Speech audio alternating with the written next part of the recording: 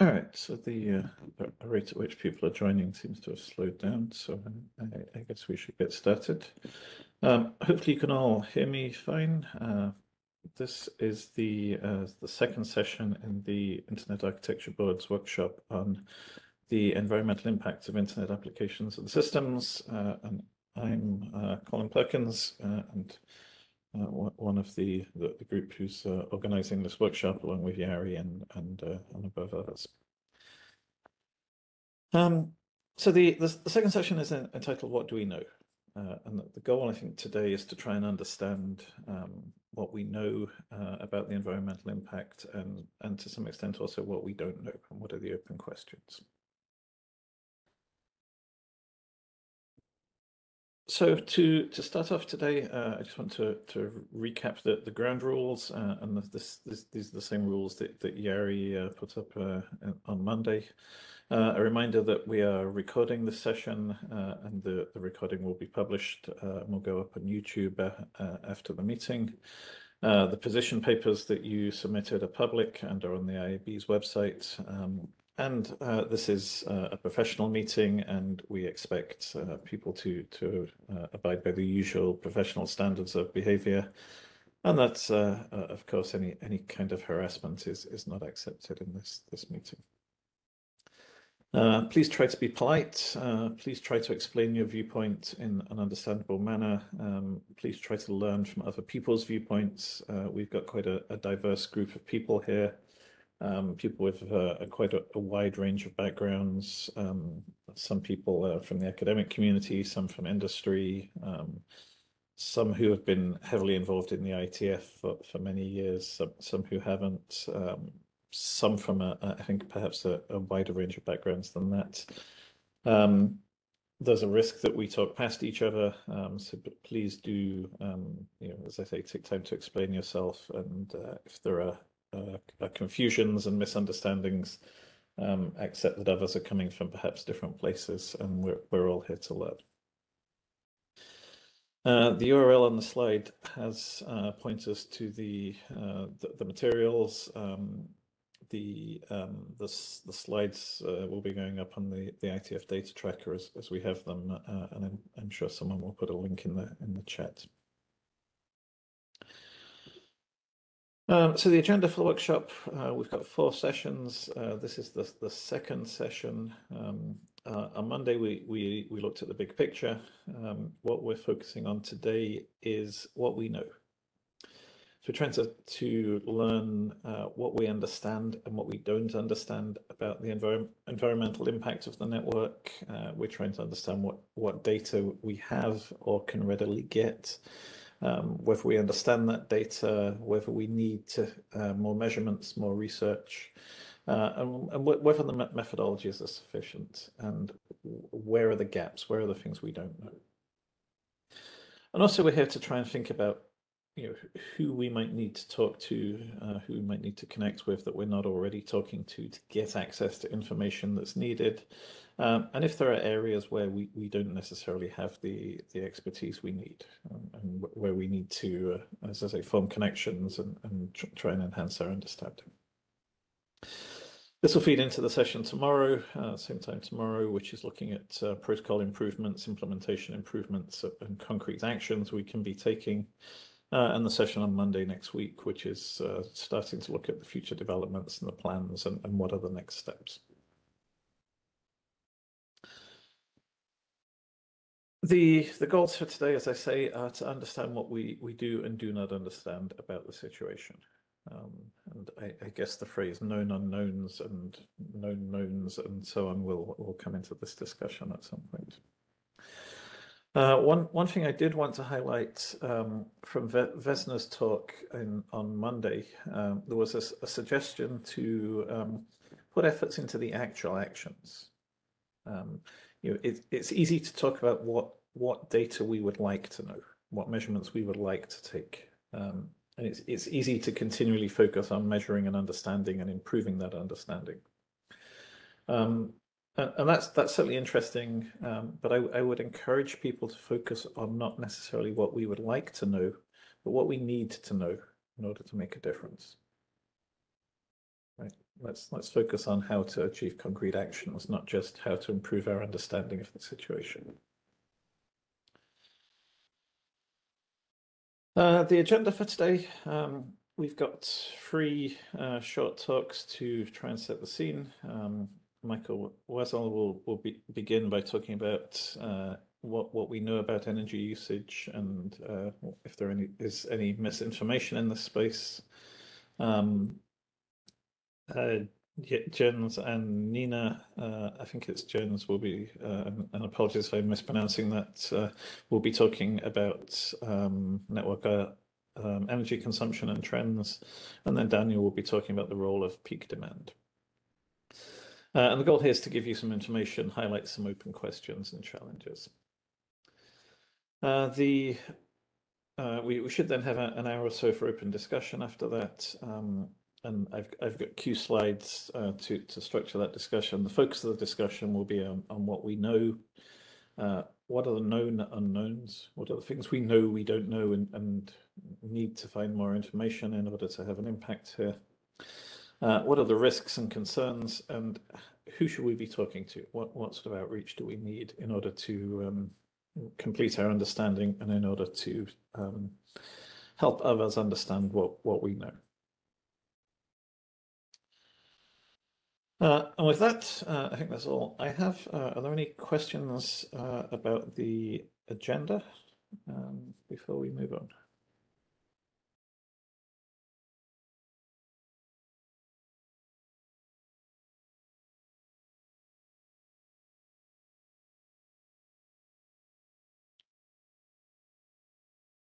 And I don't see any questions. So the first talk is Michael Wessel. Can you share your slides? Yes. Let's see. Sharing PowerPoint. Does that work? Yep, that's working. Okay. Yeah. Do not show this message again. Sharing content. Blah blah blah. So is that you're seeing the full screen or my view? No, or? we're seeing the full screen. Okay. All right. Thank you. So this is about the internet energy usage, not all of ICT's energy usage, which is supposedly a bit smaller, but maybe, well, depends. And a little bit about misinformation. People have already done some spoilering, actually, on the mailing list regarding some things I was going to talk about. Here I'm doing my, making an effort to give a very, very precise overview of magnitude relationships. It's exactly like that. You're that tiny spot, your own footprint. This could be a city. This could be a country. This could be the internet. And that's the internet or all of ICT, depending on stupid claims. Now, we're going to get back to these relationships, but actually the point is that these are maybe not completely off. We'll see. So I'll begin with nonsense just to get it done, to get it out of the way. There are some examples of nonsense, and I also did like this email thing that people started already writing about in emails.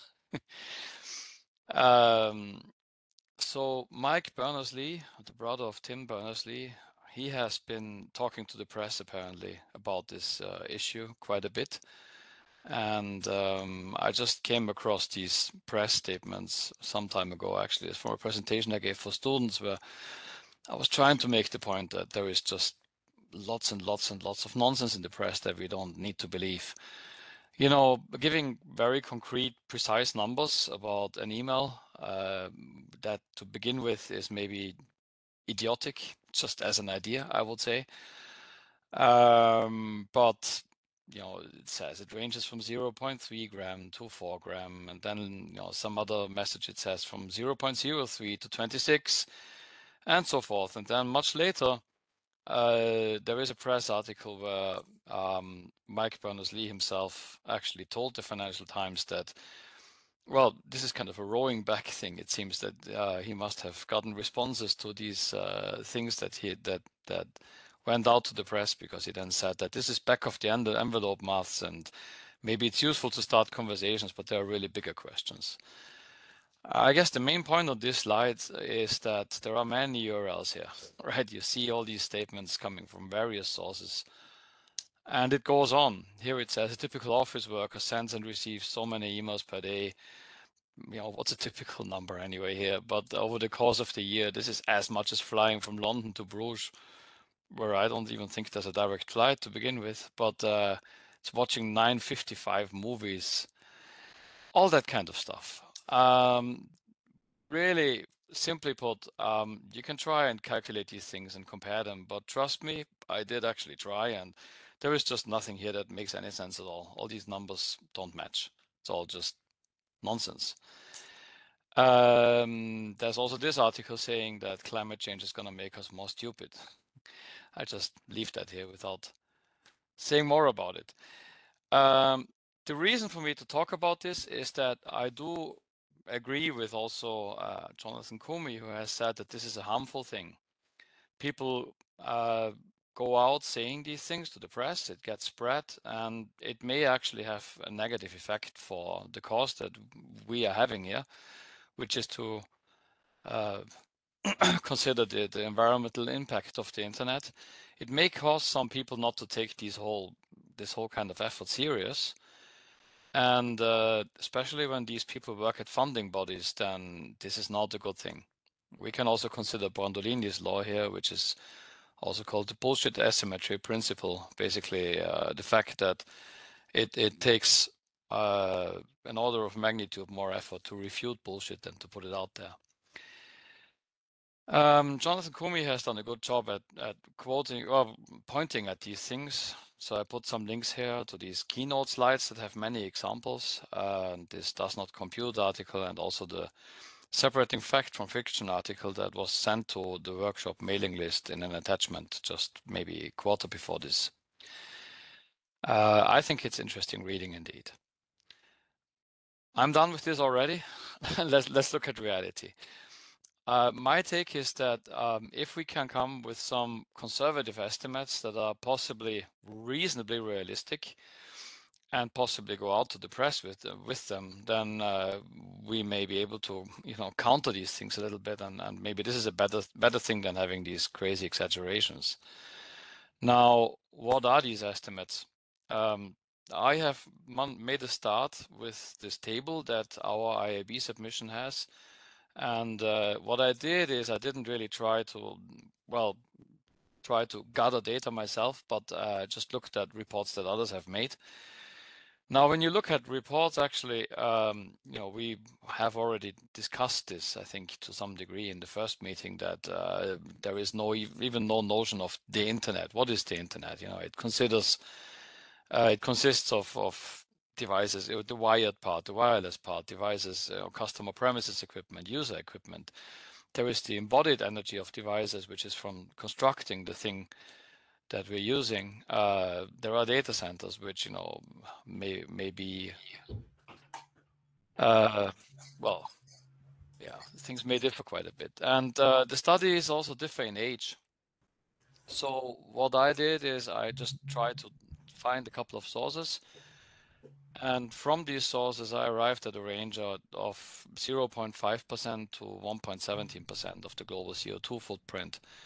Now, my point here is not that this is the number. My point is that it's probably not 10%, it's probably not 0.001%, but it's probably something in that rough magnitude.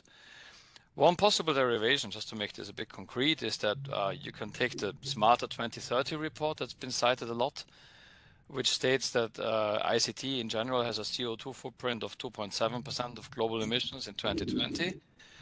And there are numbers from 2012 that say telecom electricity is a third of ICT. Now, this may have changed. Chances are that now it's bigger. But if now it's a third, then we have something like 0.9%. So, it's probably something in that rough magnitude. Is this a small number?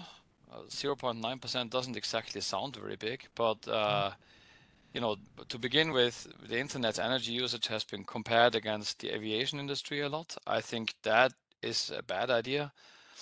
because the aviation industry is somewhat hard to talk about, because that number of 0.9% is actually comparable to the CO2 emissions of the aviation industry. But then in aviation, we also have methane and other greenhouse gases playing a role. So if you take those into account, then the number of the aviation industry is significantly higher. And then I've recently read something that apparently quite recent study that finds that the influence of water vapor is actually quite significant, and this water vapor up there in the atmosphere stays long and contributes to heating up the planet. And if you consider this, then this is way above, I think, 3%. So it's hard to talk about, and I think can lead to confusions. Instead of that, what I did the other day was to take a look at this Our World in Data webpage that gives an overview of CO2 emissions per country, which again, is very broad, because what does it mean, a country? I mean, each country runs internet devices, right? So even that conversation gets hard. But anyway, to get an idea of the magnitude here, according to this page, the 2021 emissions of the UK were 0.93%. So that's a comparable number. Norway, where I live, has 0.11%. Here in Norway, there's a strong push for everybody to reduce the personal CO2 footprint. There are people going to great lengths to do this. There's a public press offering a calculator. You can see what is my personal footprint. Of course, it's a good idea to change the perception of people and make them aware of it, and make more people join this. But I think it's important to put things into perspective a little bit. The population here is 5.4 million. So roughly the per person contribution is 0.02%. It's tiny. Now, these are the people here. It's also a small fraction of the world population. But it is interesting to consider that if we could, with a standard, somehow reduce the internet's power, say, by 10%. I mean, even if you think of 1%, right? Maybe that's more realistic. Even then, this is a big number compared to a couple of people. Now, 10%, that would be a gain for going from 0.9% to 0.81, which is 4.5 million Norwegians. And you can imagine them all, wearing Viking helmets and things, so many. Okay, I'm stopping here. It does get a bit silly, but the point is that the potential of a standard that has an impact, a global impact on the internet, is truly enormous. And it's going to be enormous, whether this is 1%, 2%, 3%, 0.5%. It's very big. Getting back to the picture from the beginning, I don't think we're so wrong with this country and internet comparison, also because we have these rings, which means that it's hard to understand what the size really is. And Uranus, Neptune, I don't know, these could be potential savings from IETF standards, who knows? A bit smaller than that, but it's about these general, very broad relationships. That's already everything I had to say. That's it. All right, thank you, Michael. I'm curious, how many Norwegians are there? Is 4.5 million all of them? Altogether, I thought in the meeting, yeah. Yeah, right. No, it's a bit more. I think it's 5.5 or 5 something. Okay. So All it's right. it's almost the whole country. Almost the whole country. All right. Does anyone have any sensible questions for Michael?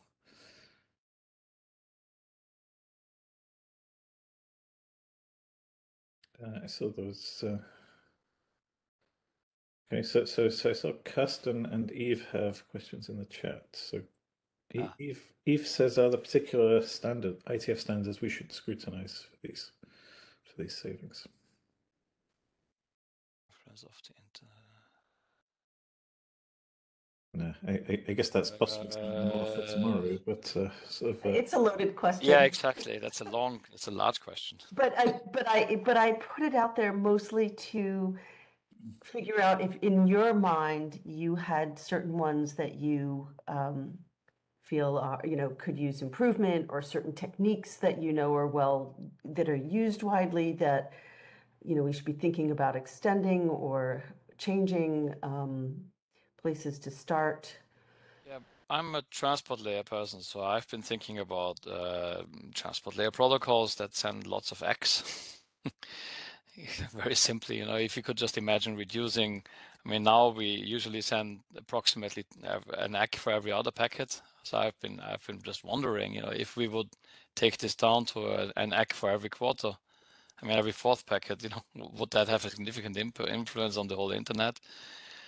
That's a silly way to do it, but we could be a bit more intelligent about how many ACKs we send. We could, I mean, I'm interested in multicast. I find this very interesting, this paper that was in there. I think your own paper had interesting suggestions about routing along, well, not just energy saving, but depending on carbon efficiency. So, I think there are plenty of things that we could do. Yeah. Okay. I mean, I think we have time allocated tomorrow to talk about things we could do, and the focus here is perhaps more on understanding what we know and how to measure the impact. Lars, is that your hand up? Yeah, and my hand is green, which is It interesting. is, So it's great. a new WebEx client, or I did something different. It's not yellow anymore. It's confusing the hell out of me. Anyway, so one sort of piece of feedback, maybe. I mean, you showed these nonsense graph metrics or measurements, right, that were reported, and like many others that I've seen, they throw together, they bundle up like the networking stuff and the application, and they say, it's per email, right? And I actually find that a bit confusing, right? And it sort of muddles the waters, because if you look at a data center and you look at the stuff that burns energy, right, is the stuff that gets hot. And that's usually the CPUs and the GPUs. It's not so much the network, right? And so obviously, well, not obviously, but I assume that means that the application processing part is actually probably contributing more to the power usage compared to the communication, which is, as far as I know, pretty efficient. Right? It's getting more efficient since the switch chips are getting better. And so I wonder if there's anybody who sort of tries to tease that apart and tries to talk about, power use or CO2 emissions at the different layers, if you will, right? At the application layer, and then for the communication part and for other aspects, or is it all always reported as, this big lump thing? Okay, well, since I don't know if I'm the one supposed to answer that, since it's a broad command for everyone, I suppose. But I mean, these, of course, obviously, these nonsense studies have lumped everything together. There are ways to get CPU and memory with RAPL. I was wondering if there are APIs that may give something like that in software, because that would be actually especially interesting for NICs. I don't know of any.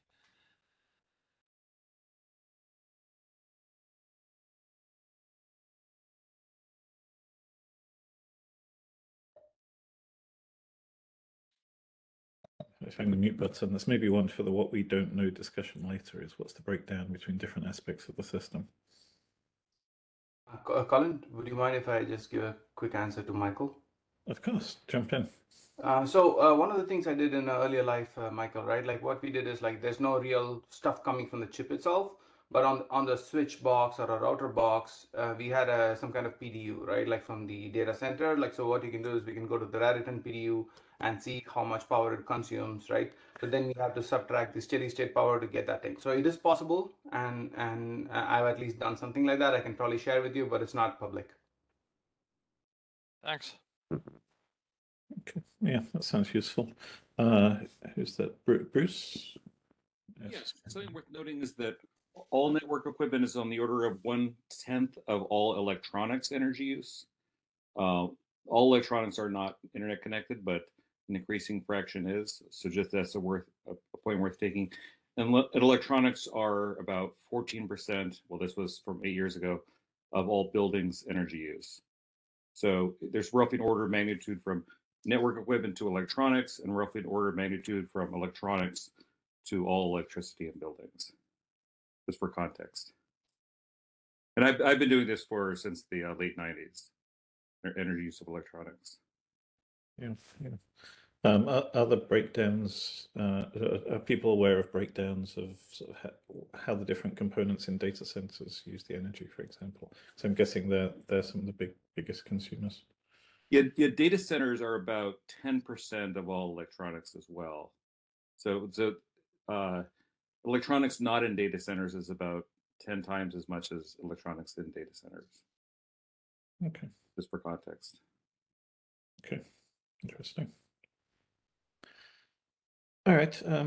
We obviously have more time for discussion later. Does anyone have anything else for Michael before we move on to the next presentation? Yeah, it was you said something, and thank you for your presentation around the opportunity of less frequent signaling, let's say, and of course the experience from the 5G development where signaling has been significantly less frequent, and what it enables in terms of sleep mode is something that is worth considering. I also think for other systems and so on. And then also in terms of standardization, you mentioned the, so I'm active in ITU. What kind of standards we would need. So I think in terms of specification how to calculate the ICT footprint, there is a standard in place which is quite detailed. But then of course some studies look at ICT, some look at digital technologies, which is not so well defined. Some look at internet and how do we define internet? Is it from an end-to-end perspective? Is it from the sort of core? And what would be the system boundaries? And there I think we have much less in terms of standards in relation to assessments. So I don't know if you agree with that. Agree with the fact that we don't have so many standards defining the internet. Yeah, I mean in Okay. terms in relation to assessment specifically, or if you are aware of anything that I'm not aware of. I'm not aware of anything. No. Okay, thank you. All right. So thank you for all the questions. I think we should probably move on to the next presentation, which I think is it Jens? Am I pronouncing your name correctly? Yes. Do you hear me? Yes, we can hear you. Great. So let me try to share my presentation. Share application page.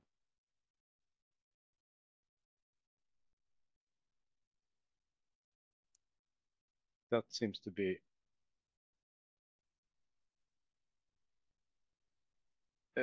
window. Share. Do you see anything? Not yet.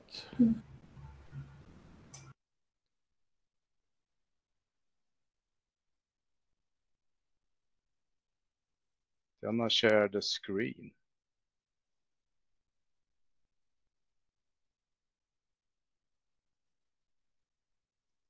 Doesn't. You don't see anything. I don't see anything, no. Share content. Do you see the screen? I am not seeing you sharing anything, but maybe that's just me. No, Same here. I see nothing. Ah.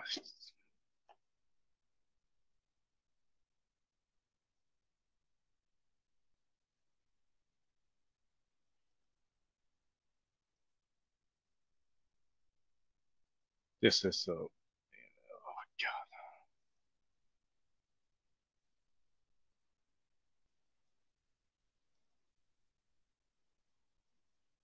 Seems not working. Jari, I sent the presentation to you in PDF form. Jens, we can also swap the order. Yeah, Daniel, Yeah? please go. Okay, no worries. I don't know if I need to. And then you have a moment to sort out your slides, and then you can present from your own screen. Okay, how does that look? If not, send the slides to Jari and me, and we can share them. Jens, in case you are using double screens, that might be one reason. Yeah, Yeah. that may be it. Yeah. Can you see the slides? Yes, I can see Daniel's slides. Can you see the presenter view or the main view? No, we've got the main view. Fantastic. Okay, thank you. So my name is Daniel Sheen. I work at the University of Bristol in the UK and present work that our group here has carried out over the last 10 years or so, including Professor Chris Priest, who I believe may or may not be in the audience, and Paul Shabagy, and I've seen his name in the audience. But we work with many of you here, so this is it's really fantastic to meet the people we already work with and meet so many new faces and names. And the email thread that we had going between the participants is already showing that this is a fantastic forum. There's an enormous amount of knowledge that has been exchanged already. And yeah, and we look forward to hearing what you have to say critically about the ideas that we're sharing. So in this talk, I am coming from the perspective of understanding the environmental footprint for digital services, for media services specifically. And we will see that this offers a slightly different lens to thinking about the carbon footprint of ICT and of networks specifically.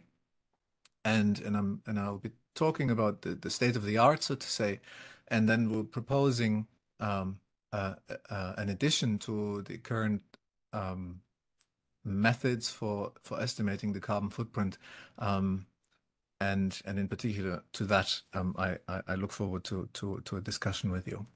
Okay.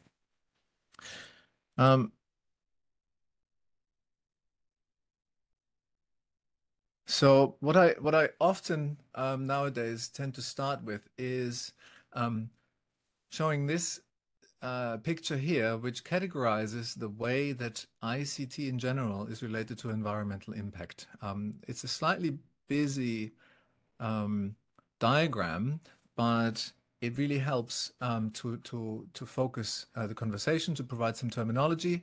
What we see here are two columns, with the red column describing all of the ways in which ICT has a negative effect on the environmental impact, and in the green, a positive effect.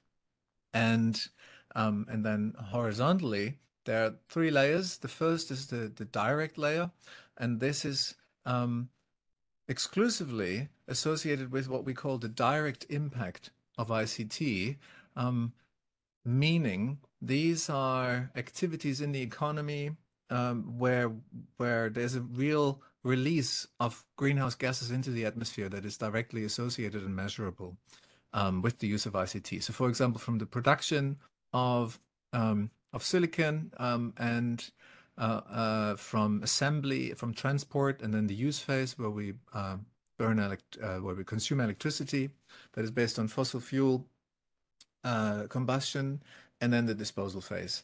And this is what our work in Bristol has mainly focused on. But increasingly, we're also looking at positive effects and how the two may or may not balance. But I think it's useful to know that the terminology, and I think in this workshop here so far, we're really focusing on the direct impact through those life cycle phases. And the electricity consumption is mainly relevant as part of the use phase, although it is really, really important, more so than ever, to think about the life cycle phases that precede the use phase, what we often call the embodied impact. Okay, so this is just some terminology. In Bristol, I already said we're specifically focused on understanding digital services. In 2011, we started to work with the Guardian newspaper, who at that time found themselves at a point of transition from paper to digital. And they had a very good understanding of the environmental impact of paper.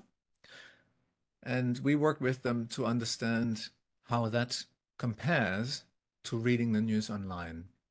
And then 2015, we worked with the BBC, another media service, trying to help them to understand how a move away from terrestrial broadcast to video on demand would affect the net environmental impact. We are computer scientists, but we are basing our work on an environmental assessment methodology called life cycle assessment. And one of the key components here is to take into account all of the life cycle phases. Now, with the caveat that there's a strong focus on use phase electricity consumption for various reasons. But in terms of the system that we want to take into account, we try to be inclusive and include data centers, networks, wired and cellular networks, and then the user devices. And that's important in order to prevent burden shifting, for example, and to provide a complete and consistent understanding of the environmental impact of media services. Great. Here's an example of the process. Such an assessment takes into account all of the processes that are involved, and there can be many. And such an assessment usually starts with creating such a map, and then for each of the boxes, identify how the underlying infrastructure consumes electricity in proportion to the service. And then there are some technical steps that are required when processes are consuming electricity or other environmentally relevant flow for more than one service. And then suddenly we need to start talking about allocation. And that's a really important topic that I'm going to spend more time talking about in a moment. Okay. We also worked with an organization called Countstone to construct a tool that is more self-service. So the work with the BBC and The Guardian earlier was very bespoke. And now we're living in an age where all media organizations or all organizations in the economy are concerned about their carbon footprint, and there's a big need to carry out baseline assessments and then set targets for decarbonization. And for the media sector, the DIMPACT tool is probably the most popular at the moment, with many organizations, many more than are listed here, using this tool to calculate the carbon emissions for their services. There's been some exchange of emails already around the carbon footprint of streaming. I believe I'm very convinced that at the moment the most robust that is out there is the one that is based partly on the DIMPACT model, published in 2021 by the Carbon Trust. And Jens Malmudin, for example, he was informing this as well, which, sorry, I moved my my gallery here, which found that for a large global video on demand streaming service, the average footprint per hour for the entire audience with a mix of different viewing devices is in the order of 55 grams per hour. Excuse me.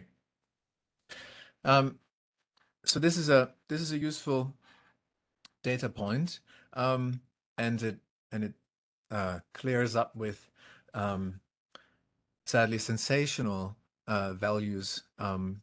Now we understand why the media picks up on dramatic values, but as has been pointed out, it's dangerous to go out with wrong estimates. Now, a crucial element that is worth spending more time talking about is the influence of decarbonization of the electricity mix.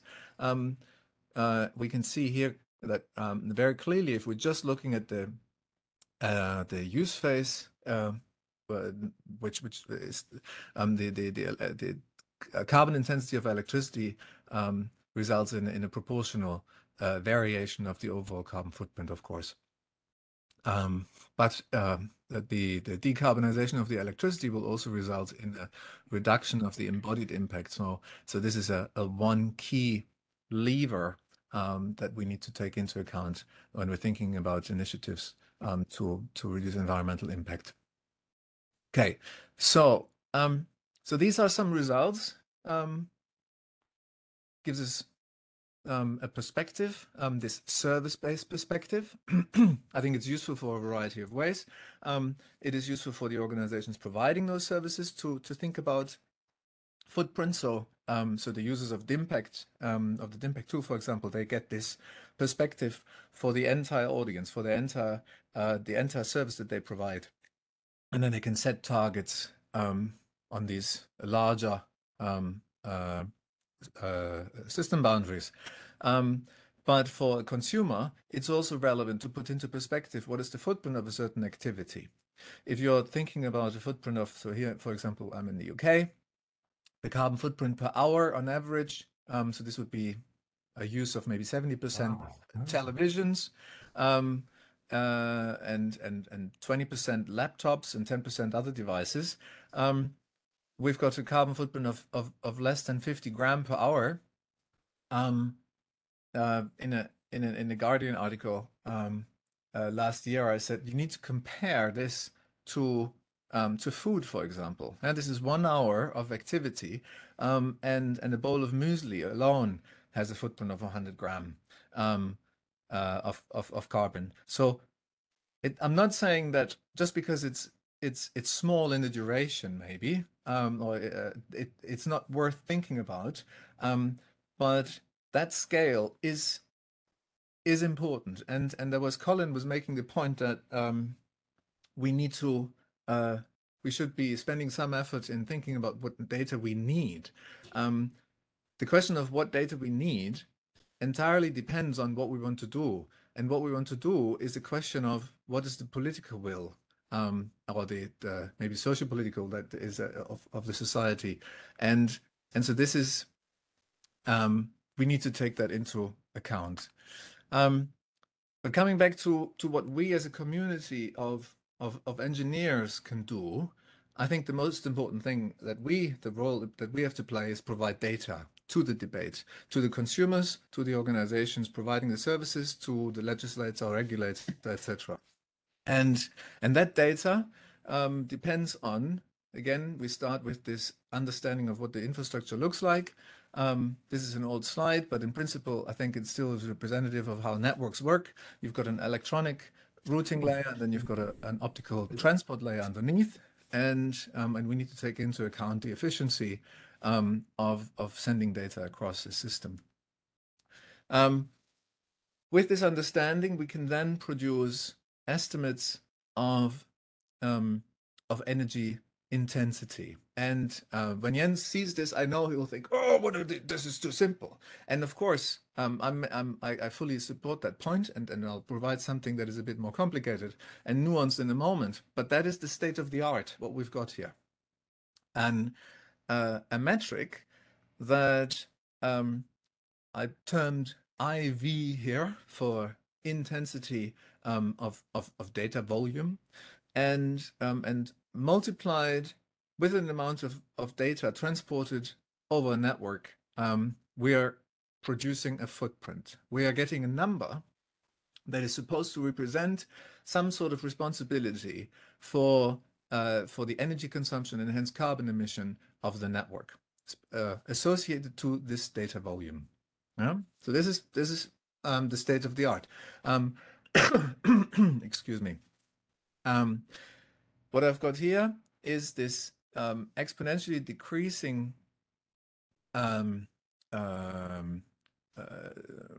line where how very consistently these average energy intensities for electricity have been produced over time. This is from a paper from 2018, which the current standard for service carbon assessments, the Greenhouse Gas Protocol ICT sector guidance points to. So this is very relevant.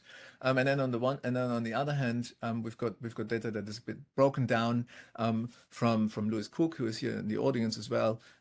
So there there are different approaches to these. The numbers are slightly varying, but in sort of in the order of magnitude, they're comparable. The problem is that they're not very good to evaluate change. And here's where Jens comes in. We first start with the observation that energy consumption of networking equipment in particular, but of all other ICT devices as well, has low energy proportionality. Just for completeness, energy proportionality is defined as the degree to which the power consumption varies depending on utilization. Ideally, if a device is not used, we would like the power consumption to be 0. That would be perfect energy proportionality. That is sadly not the case for for network devices. Baseline energy consumption, so the power consumption when the device is not used, is in the order of 80%. There's some variation depending on what network device one looks at, but for wired networking devices, I don't think that's heavily contested. The upshot of that is that the energy consumption for the network is very insensitive to traffic, and I like to point to this news article from GSMA. I've been criticized for it, but I think GSMA doesn't pick up on the irony of it. So in the article, they are promoting that the network operators didn't see a change in the energy consumption of their networks despite an increase in traffic. It means that the overheads in their network are so large that they didn't have to do anything to the networks to accommodate that extra traffic, and that means that before they were wasting a lot of electricity. And the other consequence is that this formula cannot be used to evaluate changes to user behavior. So there's an article here. I think Kumi and Masane are criticizing this in their Joule paper. If not, they would have agreed with me. Where this is just one case of many, and our own work, we've fallen victim of this reductionist, simplistic assumption about the way that the networks work. But here they're saying if we would turn off our video cameras in calls, we would be able to reduce the carbon footprint from 9.4 kilograms of CO2 per month to 377 grams. And sadly, that is not the case. In particular, it won't result in an instantaneous energy consumption change in the network. It does affect the power consumption of my laptop. Whenever I'm in the call, the fan just kicks in and I've got a new camera, which is just so bad in terms of the overhead of power consumption that it induces on the user device. But the immediate impact on the network is very small. Okay. So I mentioned that Jens has contributed to this, and I don't want to take all of your powder.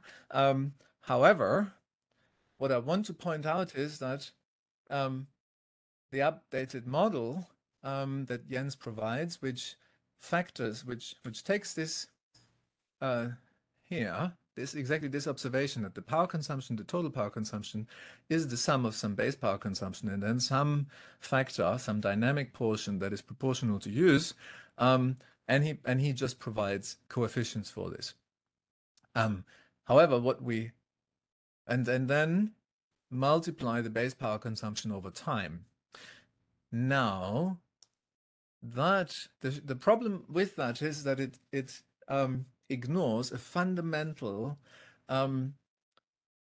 the fundamental dynamic of how infrastructure is operated. Now, I'm not operating these systems myself, but from conversations with good colleagues and project partners, I understand that infrastructure capacity is there to enable services, and as it increases, the organizations that provide the services, they are making use of this capacity, and they're implementing better user quality, better user experience. And users are looking for this. They want to have HD video calls, and they want to have 8K television probably. And this has been going on as long as we are measuring the energy consumption and the data volume in the internet, and the volume of traffic in the network has very consistently doubled every 2 years. And that drives the infrastructure capacity. And this is just a given. It's extremely constant. Now, if we combine the two observations that capacity increases in order to meet demand, we know that there are these step changes here where the energy consumption in the network changes. Now, this is not to scale. And actually, as Paul has pointed out today, so this is all hot off the press, the baseline power consumption here can actually go down as well. But in practice, and this is again open for debate, the energy consumption of new kit, the capacity of the network increases, and if the total demand grows faster than the energy efficiency improvements of the devices, there is no other way in the medium or long term that the energy consumption of the network is increasing. And this is what we're looking at the moment. The energy efficiency improvement of the equipment at the moment is what we're thinking around in the order of 20 to 25%. But we know that the demand is increasing in the order of 50% per year. So just from combining those two factors, unless we're missing something, it's impossible that the power consumption of the network will remain constant. Yeah. Now, so this is but we are not representing this mechanism in the way that we're thinking about energy intensity. This blue line here shows us this IV, this energy intensity of data transport. This is what we're using in order to calculate those footprints, where we're saying your use of the network is responsible. We're assigning to you responsibility for a part of the electricity consumption. And we don't care what time of the day or the year or when you're using this. But really, we have just said that it's the peak. It's when we're coming close to the use of the capacity of the network that really drives the increase of the or the change of the network. And so we argue that actually it is more representative of what is happening causally to burden traffic that uses the system at peak time. And that's exactly what we're proposing. We're proposing a transformation of the energy intensity factor that takes into account the degree to which a service contributes to peak demand. And here, so there are many different ways how to do this. The version that we present here is just taking into account the regular diurnal pattern that we observe. This is from the London Internet Exchange, but similar patterns can be found across the planet. And we take this and we are moving just the base power consumption and shifting it towards peak, and there's thus a penalty for traffic the closer that it comes to peak time use. Okay, that's the proposition here. Here's the formula for it, and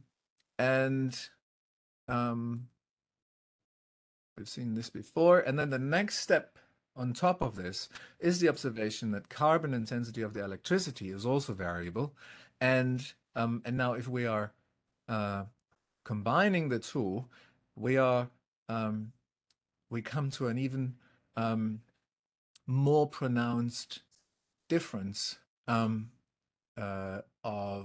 carbon intensity over the course of the day. Again, there are lots of nuances in here that can be that we can talk about. I really look forward to discussion. But just want to close with two observations. We start in this when we present this metric. We start with the observation of a causal relationship here, where we said that traffic that contributes to the use of the network close to with the effect that the capacity increases are necessary, that we start with this causal observation, but we end up with a metric that has a normative effect because it incentivizes the users as well as the providers of services to think about ways to carry out demand smoothing, shifting traffic away from the peaks towards periods that are less heavily penalized, and so resulting in a manifest reduction of peak demand, and so we can delay the need for increasing network capacity, which is a good thing. Okay, that is it. Thank you very much. All right. Thank you very much, Daniel. Interesting talk. Do people have questions for Daniel? We have some time. I see a bunch of discussion in the chat, certainly. Colin, I need to drop for another meeting, but I was going to make a quick comment. I think it's sort of related to what I said in the chat here, is that looking at some of the sort of power graphs that were shown earlier, it may be that what's in the IETF's core competency in terms of routing protocols in the core network and things like that would have very little impact on the overall internet usage if a lot of the power is being consumed on the edge devices and in the home. So I still think it's clear that we need to understand or have good data for exactly where this power is being used to make sure that when we try and optimize anything we do here, that we get a good value in terms of the optimizations we make. Because you could optimize the core routing and find that you actually make like 1% less overall difference. So we need to make sure we focus our energies in the right places. Yeah, that is certainly an interesting point to discuss. That the energy proportionality data makes some of this clear that there's only so much scope we can change by changing the protocols, I think. Pernilla. Yeah, just a small question. So regarding your step graph, Dan, to me it seems like the x-axis would rather be load than time, because time would make some assumptions on the development of the efficiency and so on implicitly. So am I missing something, or do you think that makes sense? Yeah, you can't directly swap the two because load is I think that wouldn't quite work because of the low energy proportionality. I think the steps So just to clarify the questions, to me it seems like the steps are more related to the growth of the load. So at some point you pass a threshold than to time as such, but because time in this case would more be a representation of the load. But maybe I missed something, but that was my way of thinking. Yes, sorry, I totally agree with that. That it is ultimately your interest. You're not, time isn't so important. I think the two are related, yeah, because we've got that 2x increase in demand over time. So certainly the two are related, but ultimately the main thing that you're concerned with is load. Yeah, I do agree with that. Okay, then I understand. Thanks. Dom, did you have a question? Yeah, hi folks. Dan, excellent presentation, of course. And I love the now christened step graph. That's a fantastic way to visualize the upgrade path. Question for you on that. Did you include sort of application layer services like CDN in there, or is this tight already to specific network infrastructure, or have you got cloud services, application layer stuff factored into any particular workflow represented there? So this is purely conceptual. I think the principles apply to CDN boxes or to other equipment. We did model this. The demand curve comes from the London Internet Exchange, from a typical workday, and so this is sort of real data, but the rest is just proportions. I think there's more work to be done to look at how this would play out with server equipment. That they're now more energy proportional. We're talking maybe 40% base power consumption rather than 80%. The principle is the same. Yeah.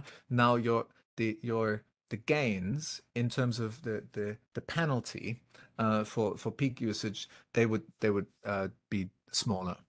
Yeah. Cool. Great. Don't let them back in. They just like demanded going outside. Sorry, was that a question?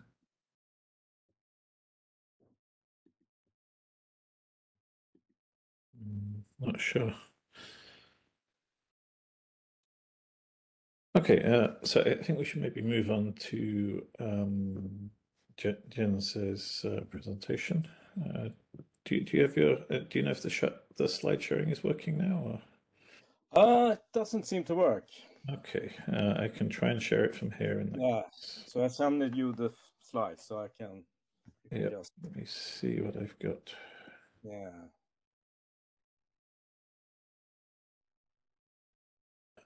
There was some kind of setting. I've switched from PC to Apple, and there was some kind of privacy setting. Teams work.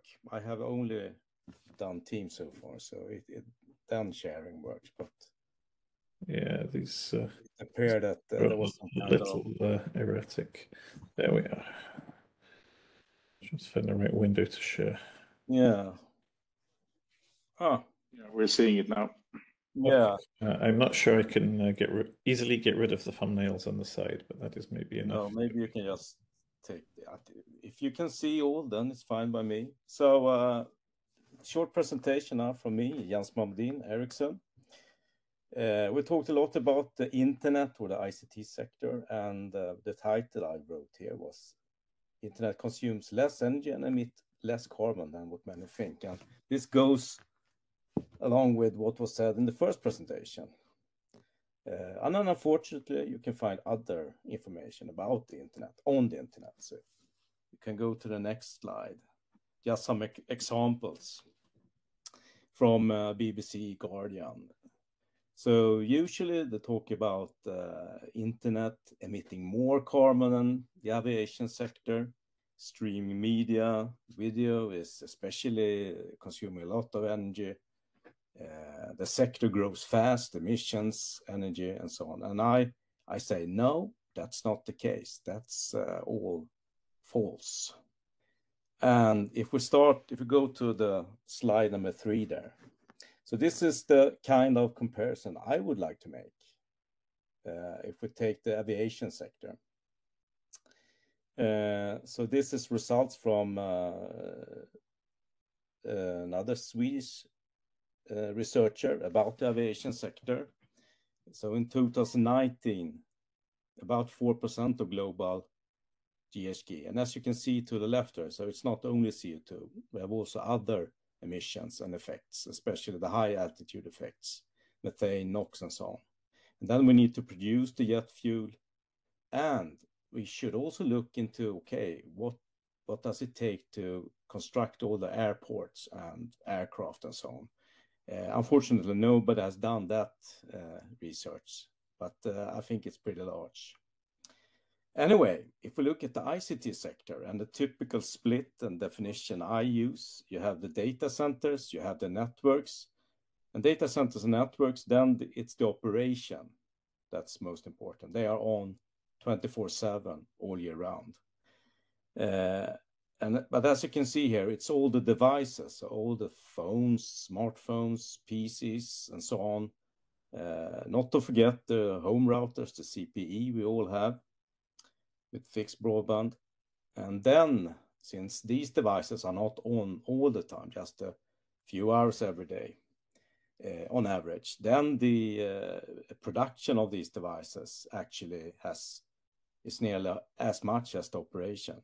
But if we add all these up, we only get to around 700 million tons. And I will show you how you arrive at such a number. So I've been doing these studies now since the first study we did was back in 2005, so more than 15 years ago. And then, if we look at the aviation sector, we actually see that it's only 1% of all people. They do about half of all flying, and only slightly more than 10% fly a given year. So 1% of all people, their air travel is actually emit more CO2 than the entire ICT sector, which is used by, I guess we can say, around 5 billion people daily for hours. So let's go to the next slide. This is ongoing research, but we have done studies a couple of times now, since 2005, about the ICT sector. You have the embodied footprint for data center networks and user devices and the operation on top there. And when it comes to how to measure these parts, I think we need to go to all the companies. And today, the good story is that most companies actually report their electricity consumption and their emissions and so on. So for data centers, we have data from 46 large companies. It's Google, Microsoft, and all the others. About 60% of operation of data centers.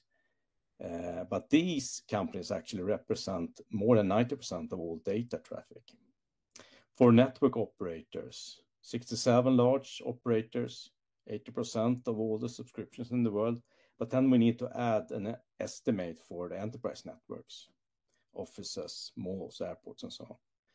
For the embodied part, we have done a separate study where we used data from 59 large manufacturers. So we have a lot of data, and then with such large data covering samples, you can accurately extrapolate to the total. So if you go to the next slide, we have the total there for the ICT sector, so about 700 million ton. And we also do the same kind of assessment for closely related sectors. So we have the E&M sector, entertainment and media. And today it's mainly made up of TVs, the energy consumption of TVs and set-top boxes. And TV networks are just small in all this. And then other consumer electronics have gone from being quite many, cameras, stereos, and so on. But today, it's most of that function is within smartphones, and we don't buy those products anymore. So that has actually had a reducing impact on the total footprint. Paper media, and then you have some newcomers, cryptocurrency, security cameras, and so on, but still rather small. You can go to the next slide. So if we look back to 2010 and compare to this new 2020 study, we see actually a total reduction based on, it's actually less TVs and pieces and TVs sold 2020 compared to 2010, 2011. We have the smartphone impact I mentioned. A lot of functions you needed dedicated devices to before, as cameras, are now included in a smartphone. For PCs, we mainly use laptops, smaller, much more energy efficient than old desktops. We watch TV less, and today's TVs are actually a lot more energy efficient, even though they are larger.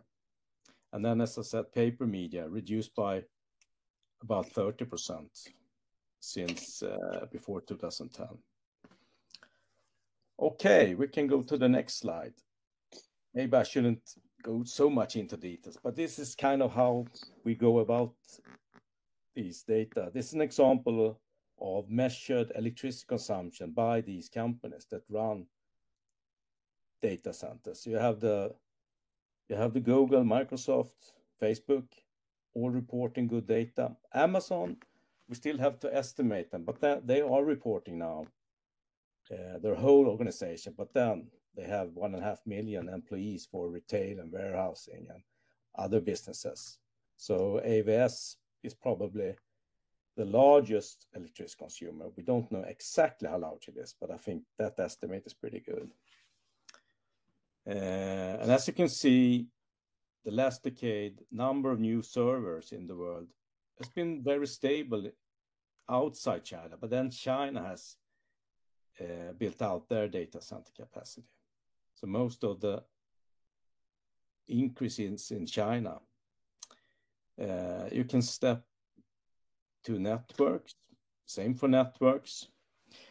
And here I can point to these interesting studies. We have followed European operators for 10 years.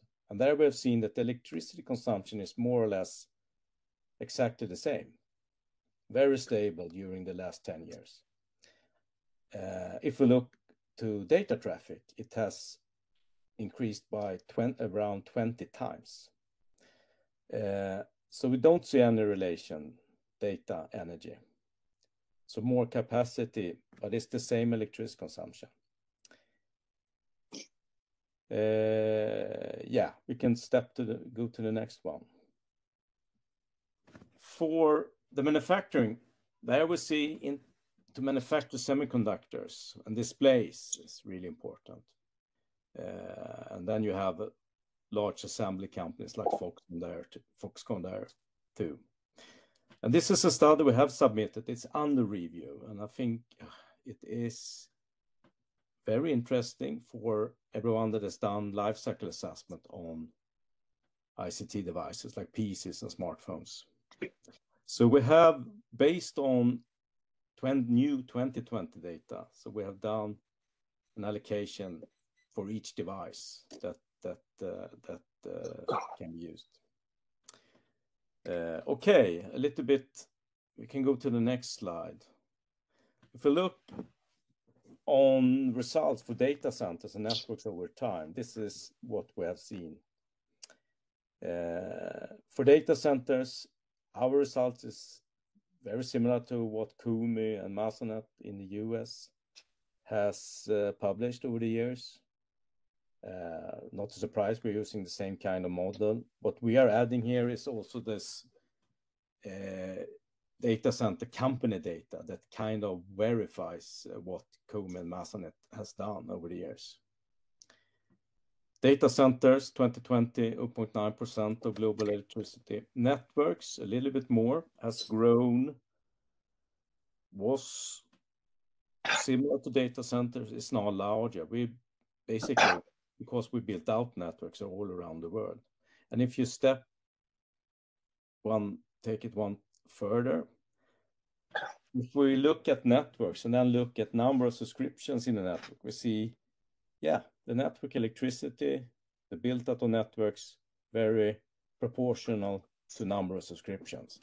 It's actually so that it's 3 times as much subscriptions, but energy has increased by about 2 times. So we are a bit more efficient per user. But then as you can see, data from 2005 went up 100 times. What can we expect to 2030? Maybe 10 times, I think maybe 8 times, like 3 doubling according to Moore's law. A little bit slower, it's moving a little bit slower today. And then we can go to the next slide. So if we reconnect to what's been said in media and where does these figures come from? So there's many other studies out there doing and when you look at them, it pretty much looks like this, that it is assumed that energy goes up as data goes up, and then we see this exponential increase projections in the future. However, if you step to the next slide, I say this is based on a wrong assumption that exponential increase in data leads to an exponential increase of energy.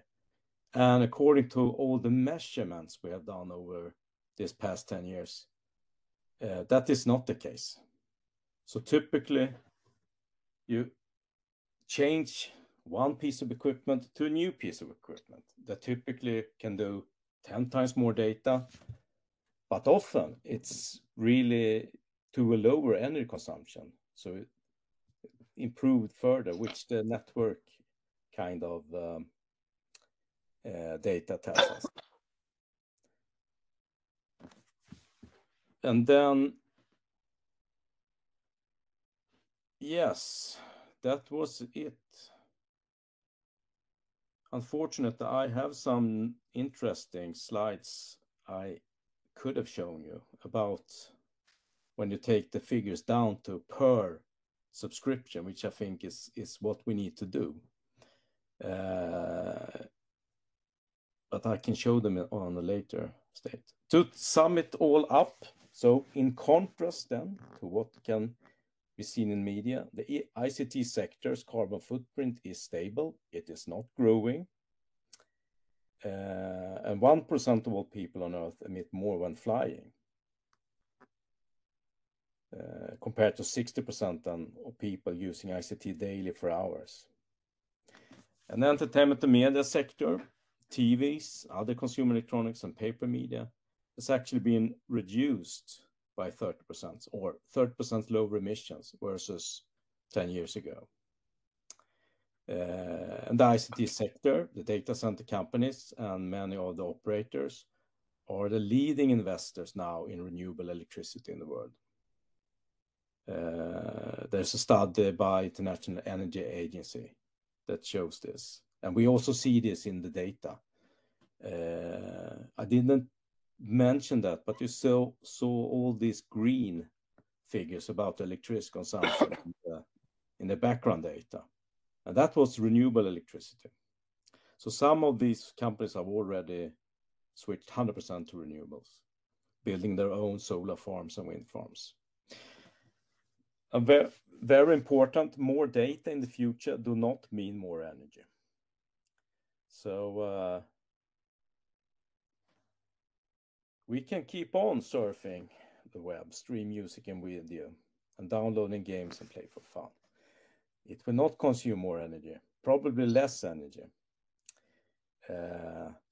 One of the slides I had as background, if time allowed me to, but I can just mention that my new fiber connection that I dig down this summer, the connection consumes around 2.5 watts at the fixed network site. In my old house, the phone line and ADSL consume 10 watts. Total 10 megabit per second. Now I have 1000 megabit per second. So I have 100 times more data, but it's 4 times less energy. The home router and fiber modem consumes 12 watts. Back in the days, you need the modem and the router consumed 18 watts. And then you had the so-called cordless phone. Nobody has like phones anymore, fixed phones. And that consumes another few watts. So nearly halved consumption for my CPE part. But 100 times more data. And in the future, who knows, maybe in 10 years, we can all get 10 gigabit per second. What to do with all this data, I have no idea. It will not cost more energy. That is one thing I know, though. Okay, thanks for me. Sorry about the slide. I thought this was going like running water, but apparently WebEx and Apple don't talk to each other as good as. I think no matter how much data we have, the technology is always going to defeat us at some point. Thank you for the talk. Some interesting data, some interesting perspectives. I'm sure someone has some questions and some comments. Go ahead, Daniel. Well, thank you very much, Jens. I will open the stage with a slightly provocative point. You were saying that we should not worry and keep on consuming because your projections say the energy consumption will remain the same. If the rest of the economy does deliver and aggressively decarbonize, the ICT sector will look very bad if we don't follow. Yeah, but I'm very, well, I mean, looking to what is happening now, I think in a few years, the data center companies and the network companies will probably be the ones that has switched to renewable electricity faster than any other sector can do. For data centers, it's relatively easy. They are not spread around, already located in countries like Sweden with access to renewable electricity. For networks, it's a bit harder, especially if you are in a country where there's little access to renewable electricity. But hey, look at India. They have more than 100,000 sites with renewable electricity on-site production. So I'm not worried. And then I would challenge you a bit there when you say that when you install new things, the energy goes up. What we actually saw the opposite in Europe when data went up, they had to actually modernize. But what they had to do was take out the oldest equipment that couldn't cope with the data traffic. And when they installed new equipment, it consumed less. So we actually saw they went the opposite direction. Much more data, but then the energy started actually to go down a little bit. So I don't want to hijack the entire conversation, but I think this is another point that needs drilling into. I totally get the point that if you retire legacy equipment, you can realize substantial savings. But if you're just looking at the trend data, and I think there's little the assumption that the equipment only improves energy efficiency with those 20 to 25% on average, but the demand for data for capacity increases by 50%. You just can't combine those two trends to end up with something that remains the same.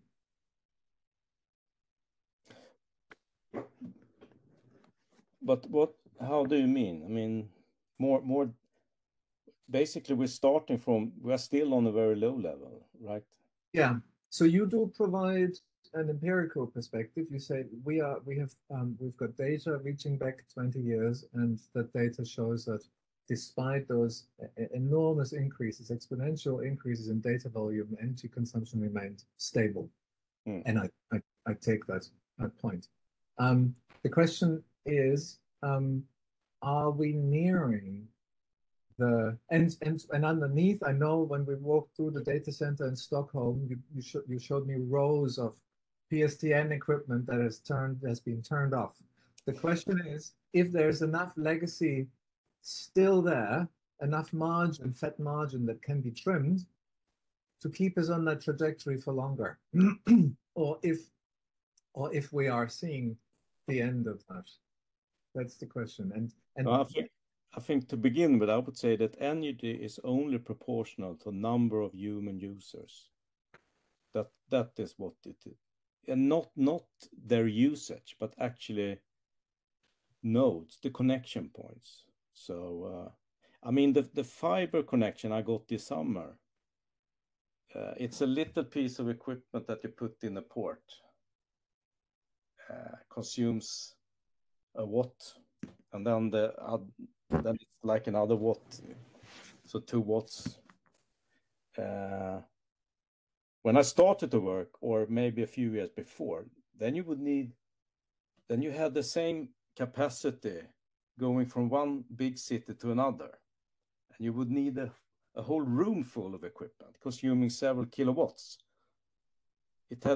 My fiber now has the same capacity. but it only consumed like 0.01% of the, and I'm only using like 1% or below 1% on average of the capacity. So there's no, the only way to sort of, and this, I mean, sure, we can have sleep modes and try that and so on, but in the end, it's only a few watts that can be saved per user. And even if I use 10 times more data, it wouldn't change the wattage of my connection or my router and so on. It will, when I load my router with 500 megabit per second, it goes up 0.3 watts if I'm on a LAN port. If I'm on the Wi-Fi, it can go up with more than a watt. So yeah, there are clearly other factors in home energy usage which are affecting this. You know, the Wi-Fi, the PC that's attached to it, and so on. But yeah, I see there are other questions in the chat. I see Dom has his hand up to ask a question as well. Thanks, Colin. Yeah, really interesting presentation. I was particularly enthralled by the takedown of the aviation measurements. That was really engaging, because I've been at fault with just, I think, using that comparison without fact checking it, and that seemed like a fairly robust fact checking. So I thank you for that. With respect to your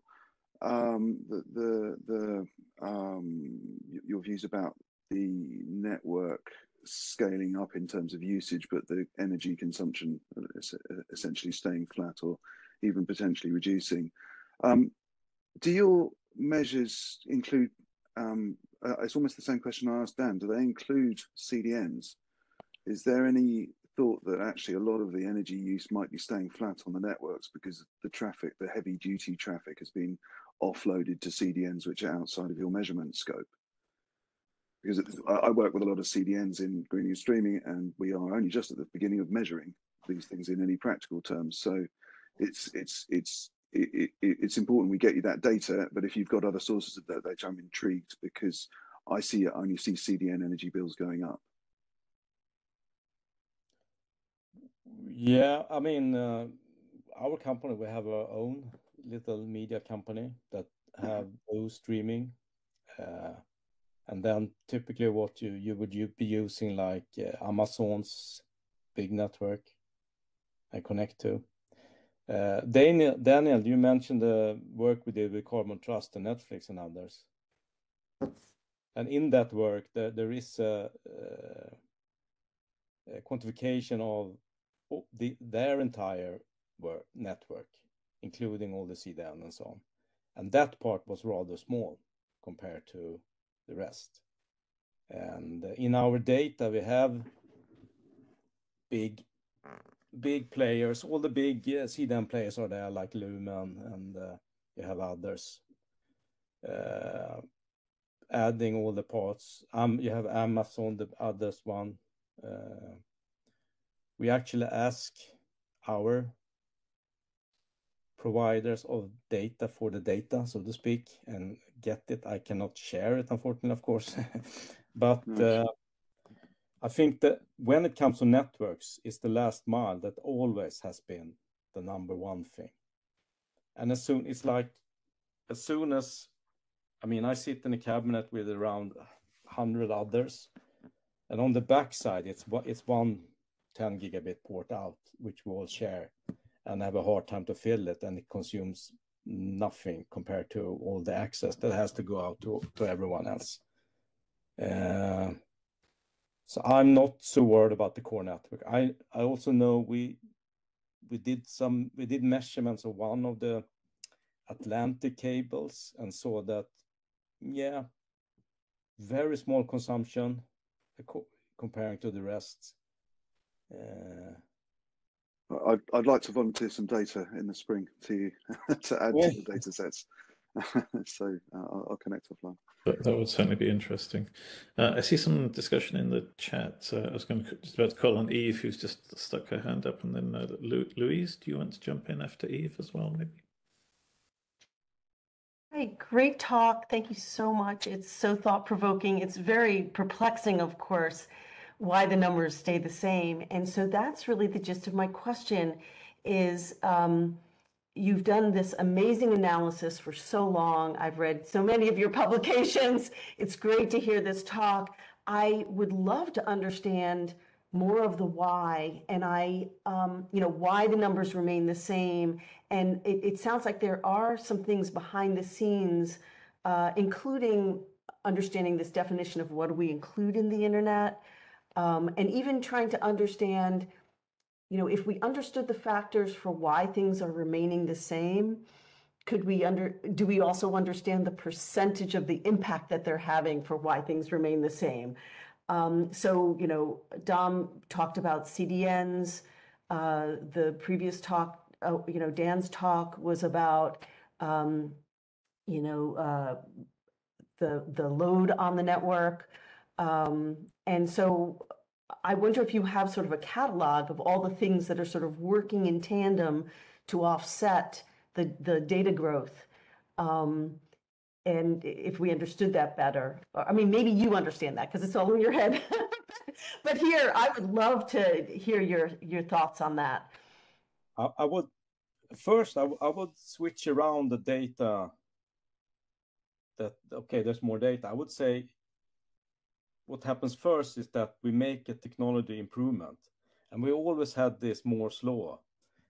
It's not a law. It's like it's an observation, and it's still going on. Maybe not as fast, and you can argue if it's still. But even though it slows down in some areas, then we take up on other areas, and over time, if I look at like the laptop I'm using right now, it consumes less than 10 watts, and it's about, I checked when I was starting at school, it's like 100 times each parameter is like 100 times more. Storage, memory, speed, everything, data, and so on. But it's only 1/10 of the weight and 1/10 of the energy. And actually, everyone can see this. But the same thing happens in the data centers network. It's the same semiconductors that is the basis for all this. And you see the same. I mean, like the example, back in the 80s, you need the whole room doing the same thing that my little port can do now, that I connect to my fiber. Another example for mobile, it's like when I started, we had this huge cabinets, 500 kilos for GSM, one base station. And we were thinking it would be good if we could make it much smaller so we can put it up in antenna to avoid this, half of the energy got lost in the cables up between But today, since a few years ago, the radios are like, now a 40 kilo radio does 3 times the work that this 500 kilo did when I started. But much higher capacity, of course, in terms of data and so on. It's not comparable. It's just, it's like 1 million times, really. So it sounds like your assessment is that just the sheer improvements that are happening in the technology have allowed us to continue along this path. Yeah, I forgot to say that first comes the technology that allow more data, and then we have more data. If the technology all of a sudden stop allowing this, there will not be exponential more data, because that would then start to cost exponentially more, and the things would get exponentially larger because of exponential more energy consumption, which is physically impossible. If we really want that, who would pay the cost? I don't think anyone would do it. But the data amount then would be such high that we would probably say, hey, it's all right. We don't have enough data already. If air travel had improved as much as electronics, the time I have been living, we would be traveling at the speed of light. 1 million times faster, 1 billion kilometers an hour at the speed of light. Okay, It's a phenomenal improvement, but then you can of course say that, yeah, it's still, you still have this one PC, you're only writing documents. Yeah, in a way, sure. So I'm conscious of time and that we have other things to discuss. I saw Louise had some comments in the chat. Is there anything you want to say at the microphone, Louise? Yeah, I mean, I think maybe we should have some discussions offline. If I could share some of the stuff we actually see what's happening in the networks and how things are changing and why things are changing. I'd also like to maybe dig into your assumptions about embodied energy versus in-use energy, because again, I think what we're seeing within our network are somewhat different to what you're seeing. And it could well just be perspectives. You know, you're looking at the global, which takes into account the sort of socioeconomic stuff that goes on, as well as just what's happening in one country and one network. But in the interest of time, I think we'll just move along. Is that okay? Yeah, I think that was very, very useful. Thank you. And yes, I think if we can make some connections, then I think that would be helpful. And dig more into the details here. All right, is this working? Okay, so what I would like to try and do to finish up is dig a little into, we spent a lot of time talking about what we know. What are the things we don't know? What are the things where we, what are the areas where we know our expertise is not sufficient? What are the areas where we know we need more data? And I sort of asked this question on the mailing list ahead of time, and I've sort of put prompts for a number of the email threads I saw. Does anyone have opinions on this? What don't we know? What are the known unknowns?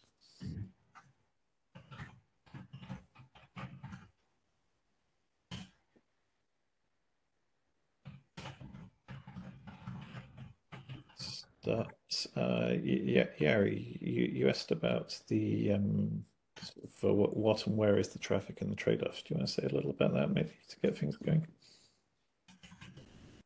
Yeah.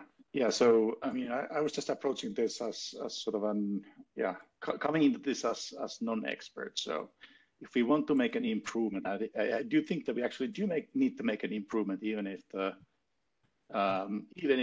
energy levels are more or less the same. That means that we could save some energy or be otherwise more efficient or use less money in various enterprises.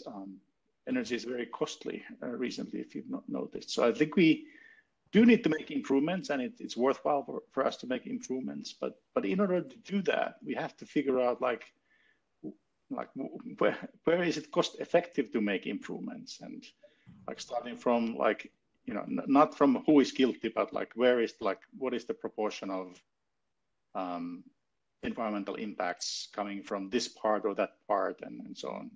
And I guess we saw some of those numbers today. Another thing that it would be very useful to understand, and I think that data also exists, at least to some extent, like which part of the traffic is responsible for what. And I guess I don't know, video on the internet video and streaming is a huge fraction of that, and then we could perhaps try and understand, like, what out of these things are the worthwhile things to do. Maybe the answer is that just keep optimizing streaming and video and compression and all of that, and then that's the most useful thing we could do, and everything else is noise. I'm not sure that's entirely true, but the other thing that I wanted to say is that I guess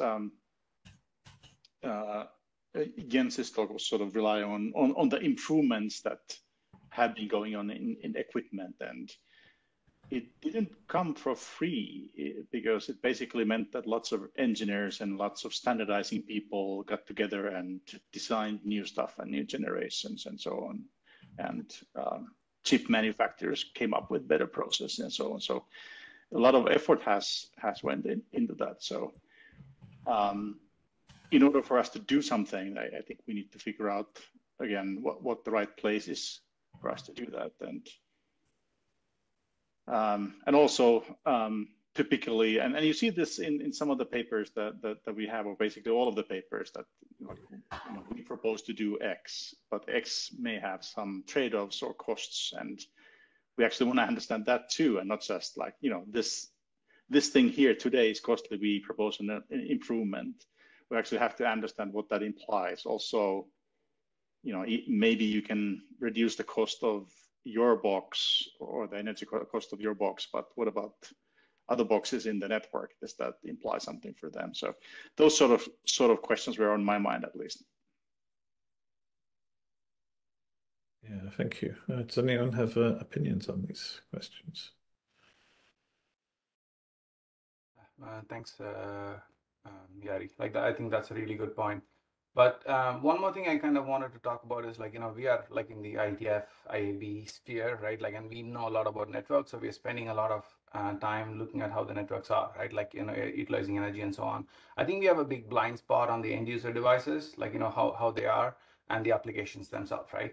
And this is something I started looking at probably a few months ago, right? And there's a huge variability in how energy is consumed on the devices. So we talk about video streaming or video calls, right? So there's a huge difference in energy between, let's say, a WebEx call and a Zoom call, right? Or a Teams call, right? And how efficiently the clients are written, the applications are written. And there's a big difference if I use my Mac's built-in webcam versus a Logitech cam that's got H.264. So I think we don't have a really good grip on this. So we're kind of putting this all in the same bucket.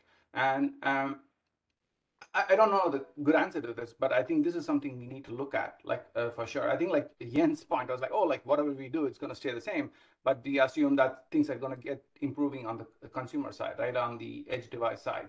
But I think that's something that needs to get vetted, and we're not doing this because it's a very hard problem. So there's a lot more measurement points, and there are a lot more variations in the points themselves. And I just want to throw this up. I don't have a solution. I just want to see how we kind of address this going forward. Yeah, I mean, it's certainly clear that each, irrespective of how much data, how much energy it costs to transmit a bit, there are costs in producing the bits, and they vary significantly depending what those bits are and how they're generated.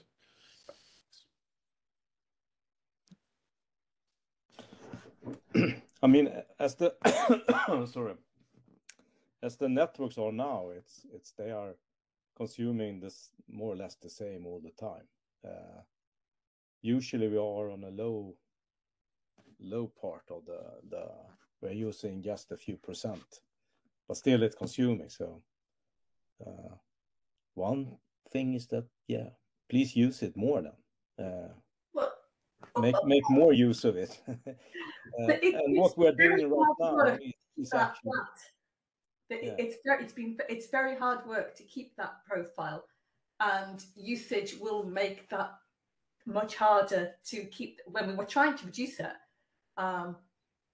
it is a struggle, and we can see what's happening now, and we can also see that when we've completed some actions, you can only do once, and you can see that behind that we're trying to reduce stuff at the same time as other stuff is growing fast. And so as a business, we're keeping it in a balance, and I suspect that's what's going on in certainly a number of the other comms. So if you just keep throwing data at it, particularly at peak time, it could get worse very bad. But data grows when we allow it to grow and install new, better. There's a socio-economic aspect angle to it as well, yes. What I was going to say is that, I mean, when we have this online meeting, if we compare the energy for this, it's insignificant compared to if we would have traveled, to the meeting, right? Oh yes, there are benefits. And I measured. I have a measurement device all the time on my PC, and it goes up with around 4 watts when I have a Teams conference. I don't know about WebEx. I had to unplug my PC, so it's not measuring it right now. So it's up 10%, so from 40 to 44 watts, the laptop and the screen. and camera and everything. So it's not that much. And when I watch YouTube, there's no increase in energy. It's the same, 40 watts, like doing ordinary office work.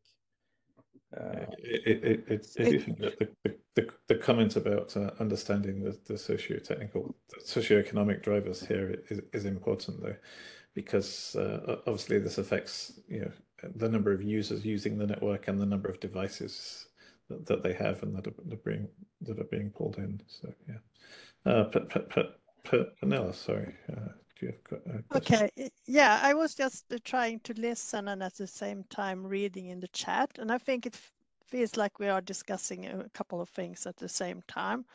So one is about what is the footprint of ICT, and I think when we, and especially when Jens are talking and says that it's much smaller than it is, and it's not likely to develop in line with some of these more alarmistic scenarios. That is about understanding where we are, and I think it's important to try to get a good assessment of that. Then when it comes to comparing with other activities as aviation, someone said in the chat it's not important. I think it's very important, because not for us as the ICT industry, because we have to look at our thing within our system boundaries, but it's also important for society to have knowledge to understand which activities are the most harming ones and which are less resource intensive. And then there is, I mean, it's a great difference if a person is using their smartphone or if they are going on a cross-Atlantic aviation trip, for instance. So it's important to understand those things. But that said, I think, of course, as a sector, we have the responsibility for our emissions. So although we need to have a reasonable estimate of them and could say that some seem very alarmistic, that doesn't take away the importance of optimizing and reducing the emissions and the energy usage which is associated with our sector. And from the perspective of electricity, hopefully going renewable, and renewable is important. It is the main strategy for decarbonization, and we are a demand side player. Even if we do that, of course, electricity will still be important for a lot of different reasons, but it's also important from the perspective that I mean, also the renewable resources, they are not endless. So we have to keep down our electricity consumption as much as possible so we don't waste that energy. So I think there are a lot of reasons to look within our own boundaries. So I think these are two different discussions. How large are we? But that should not be confused with discussions whether or not to reduce our emissions, because that we must do. Absolutely. All right, so we only have a few minutes left. To finish up, firstly, a couple of minutes on what are we missing? What are the areas where people think we're missing something fundamental? What are the risks and concerns? Colin, it's Marisol Palmero here. I just wanted to make a note, right? As I have not seen, probably I have been missing it as well, but I have not seen the point being raised, and it is something that we don't know yet, and it's coming in our way for ICT categorization under the European Commission. We are there is a conversation ongoing for the digital product passport, and the digital product passport will affect any product that any vendor might put in, outside, right? And it will consider not only how that product has been built, something that manufacturing should be labeled in one way or another, but as well the life cycle of the products, right? All that is related to Scope 3, to the use of the products, that should be updated. I'm not sure if real time or not, still things needs to be defined, but something I guess this community can help to provide more inside information to the European Commission and any governmental organization, right, as this will be imposed by countries. And that's my understanding. But I think it is something that we should be looking at as well, how to influence them there. Yeah, it's not an area I know a whole lot about, but I agree. It sounds like something we should be thinking about. Can you maybe send something to the list with some more ideas and more information? Sure, I will. Okay, thank you. And if anyone has any other inputs on that, it would be useful.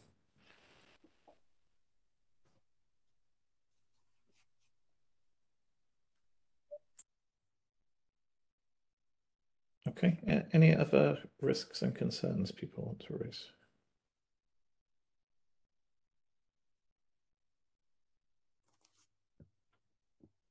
In that case, yes, Daniel, sorry. Coming back to the initial point, Colin, you made that demands for more data that we like to have, there may be less constructive to the dialogue than demands for the data we need. So asking for justification why we need certain data, I think is implicit here in your comment.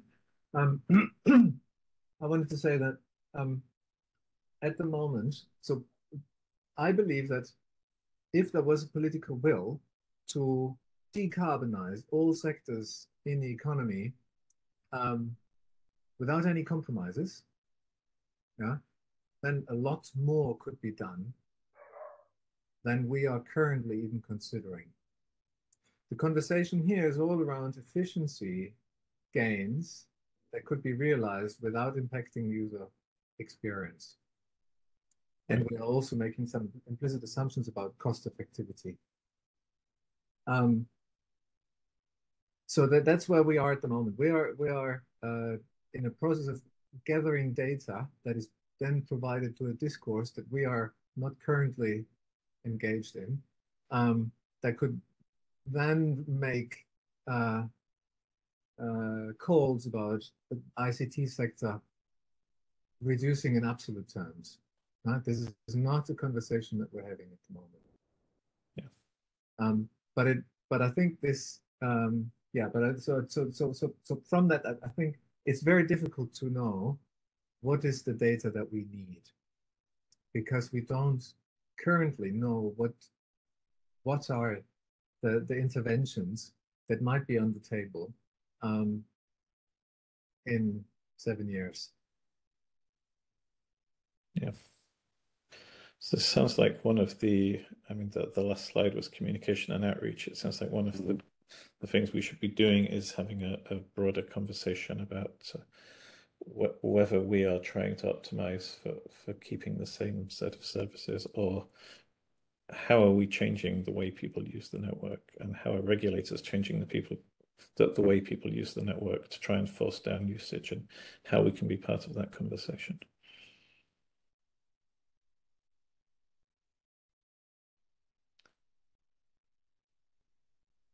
All right, I'm conscious that we're getting very short on time. Does anyone have any concluding remarks? Anything, final things to say? To hope that someone is capturing the chat windows and will share the chat window comments and pointers, because it's a wonderful conversation going on the sidelines. That's certainly true. So, Cindy, are we recording the chats? I think Cindy sent it for last time, so I think she is. Oh, I think I missed that one. Okay, thank you. You didn't see it for last time. I saw the transcript of the session, but not the chat. Right. I'm not actually sure whether the chat is captured in the video recording, but I can make a copy of the chat before I close the meeting. Excellent. Thank you. Okay. Yeah, thank you. All right, with that, I think we're about done for the day. Yari, do you have anything to finish up with? No, I thank you all. It's been a very active discussion, different viewpoints and lots of data, but also, I guess, some missing data. And I think that's one of the things that we need to talk about also tomorrow, if we can improve on that aspect as well, not just first understand what needs to be improved and then figure out the improvements. And I guess I was trying to write some very high level conclusions from the session, and that I came up with. We have some understanding of the environmental impacts, at least some bracketing, like this is roughly what we're talking about, and most people seem to be telling, at least from that perspective, a similar story.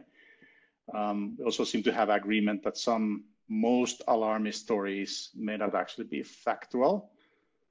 But then, of course, still ICT and internet uses, fair amount of energy, and any savings there would actually be material, like size of Norway even. So we should probably pursue that, and there's probably effort needed to even sort of maintain the status quo, because the engineers had to work hard to, keep the levels where they are today, and we need to do that in the future as well.